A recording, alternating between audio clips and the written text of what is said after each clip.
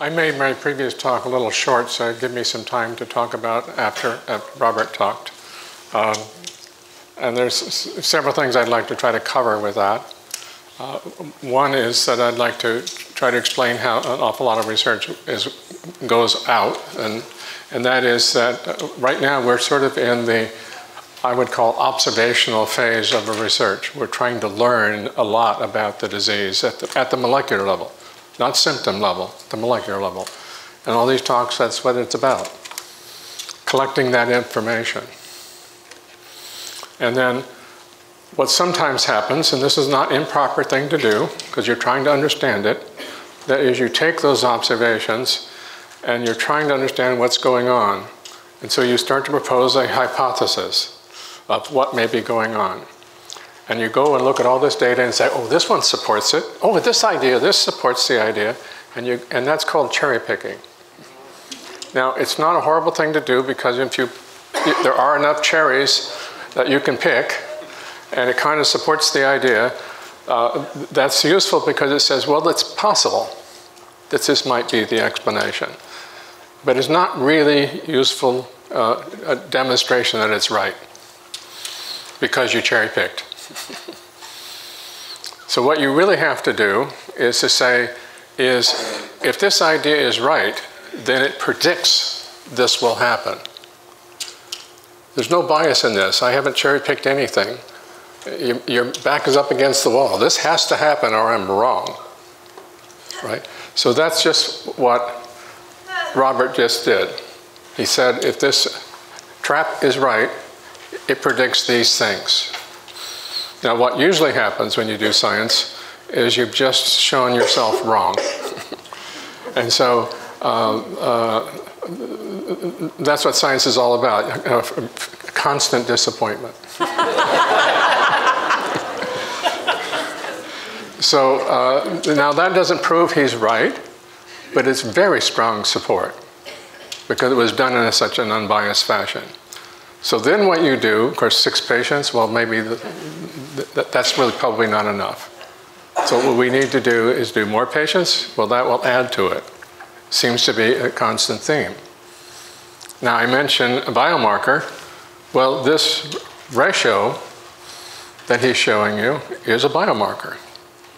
Now, it's a really good biomarker if it turns out that's what's causing the disease, because now we're right at the heart of the initiation of the disease. If you have that, you have the disease. If you don't have it, you don't have the disease. That's perfect. And it doesn't matter, and if another disease shows that, well, they have it too. Because it's exactly what's causing the disease. So this is one of our problems that we're kind of struggling with is in all our biomarker testing. We have to go and look at other diseases like MS with our biomarkers. And then we started thinking about, okay, what happens if they show the same thing as ME/CFS? Does that mean, well, it's not a very specific biomarker? Well, not necessarily. It also means that maybe they have ME/CFS. There's nothing saying you can't have 2 diseases at the same time. But it also could mean the fact that something like MS could actually be caused by initially having chronic fatigue syndrome. You have to have it for 6 months, after all, to be even diagnosed. So it's possible that your immune dysregulation, because we see T-cell activation going on, actually causes MS. Now, when you talk to the immunology people, is that possible? And they said, well, yes, but no. And I said, what do you mean by that? And they said, well, because, yes, it's certainly possible that that happened, but no one would ever consider it.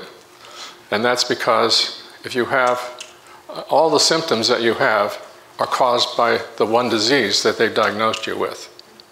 You can't possibly have 2. So it would never be considered that you have ME/CFS as well.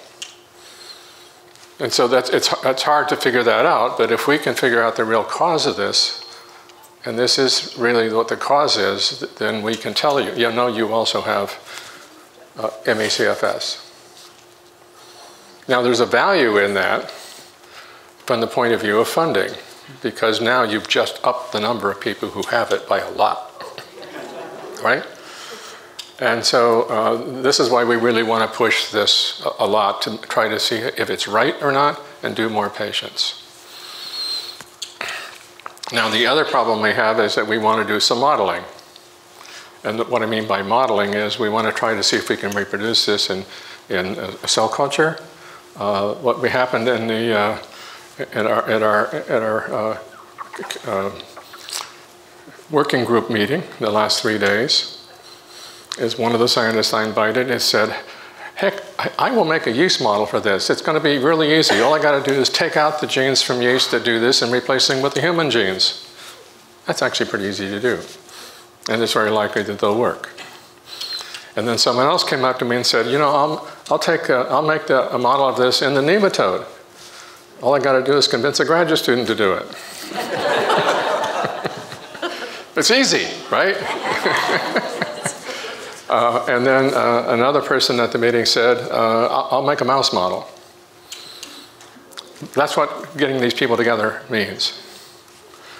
And those can speed up the experimentation, and we don't have to get, because it's hard to experiment on people. But one of the components that we need is kynurenine.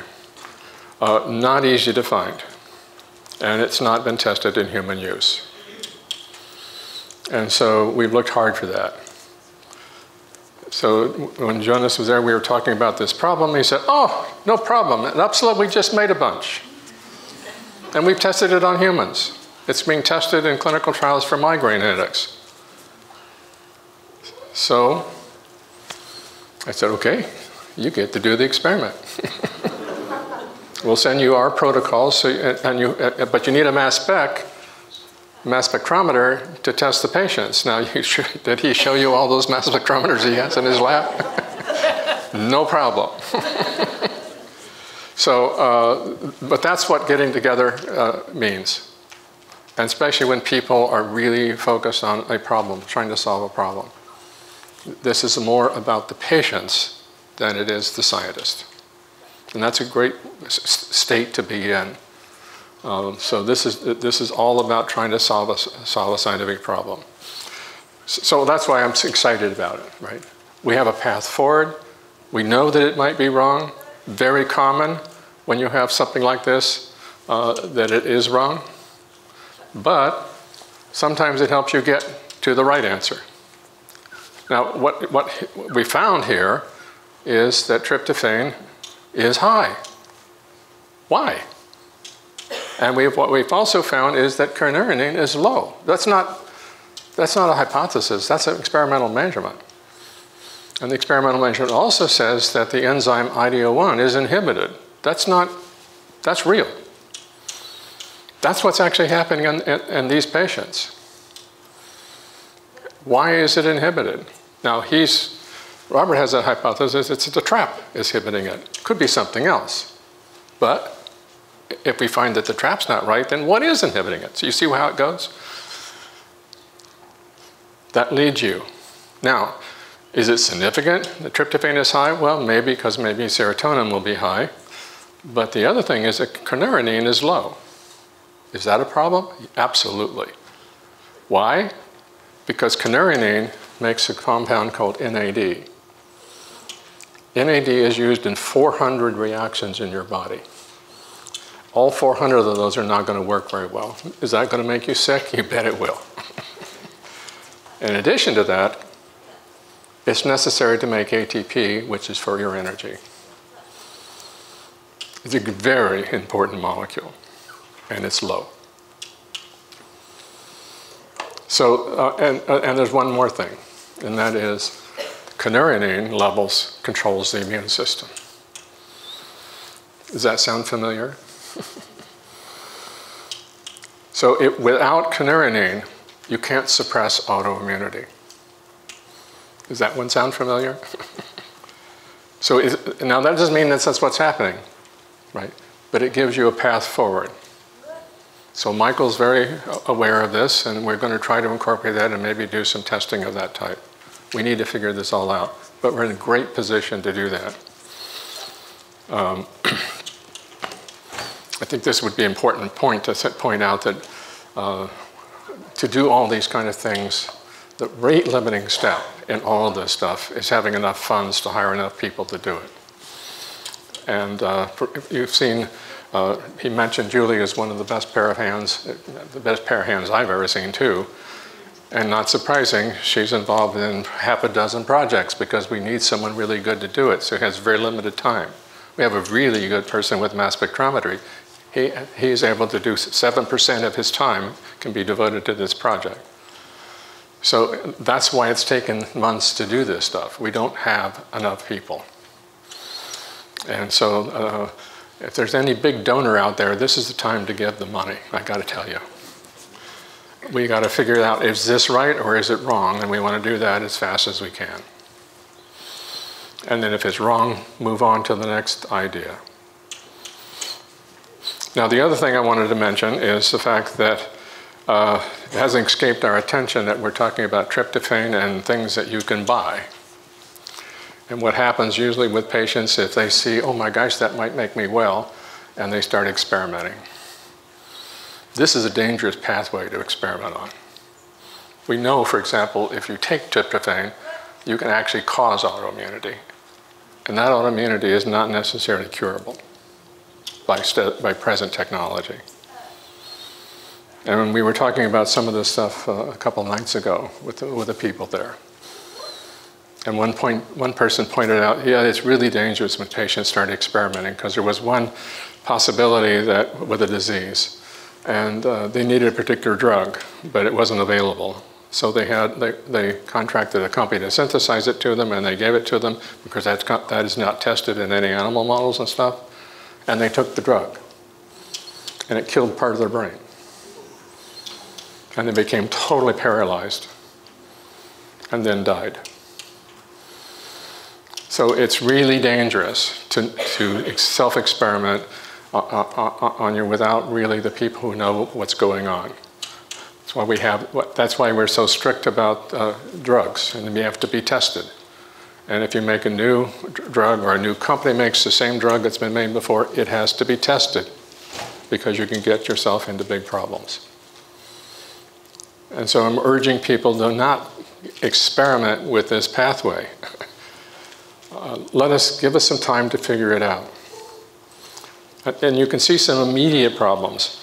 If this is all true, the tryptophan levels can be very high, which will make your serotonin levels very high. And the problem with that is that the body will self-adapt to that, and it reduces the level of receptors to make you less sensitive to serotonin. And if you try to get yourself out of the trap, and this is what we have to be really careful about, your body's not used to the right level of serotonin. And what is it going to do to you? It may be awful. We don't know. It's certainly involved in the brain, and we just don't know what would happen.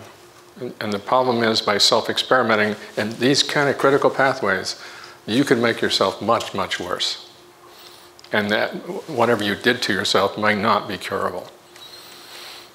So I'm just urging people, please don't self-experiment. Give us the time to figure out the right way to do it. And that's what we'll be trying, if we think it's right, that's what we'll be trying to do. And we're going to be working with the doctors, and we're going to be working internationally with this thing. And I'm hoping it's right because it would lead to an effective treatment, and it might even lead to a cure.